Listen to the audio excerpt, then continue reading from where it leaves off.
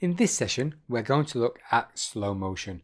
We're going to use the Moment app and the standard iPhone native camera app. Okay, let's dive in with the Moment app.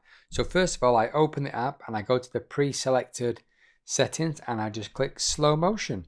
So here we go. So I'm just walking and I get all of my bars, 1080p ProRes at 240 frames per second. And there's the shot. Let's have a look at the results. Now it's alright, it feels a little bit jumpy. Let's have a look at the native app. So this is HD, 120 frames a second. So we'll just turn that around and I'm going as I'm walking my dog there.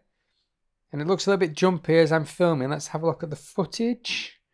There we go, and here's the footage.